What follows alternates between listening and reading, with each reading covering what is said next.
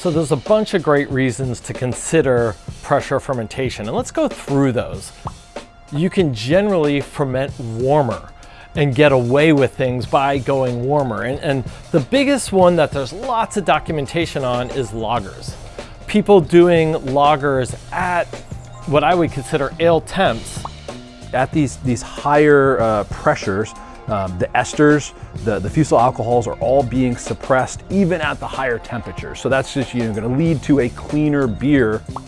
Another awesome benefit of fermenting under pressure is the fact that it's going to suppress down your krausen, meaning you can actually fill your fermenter up higher.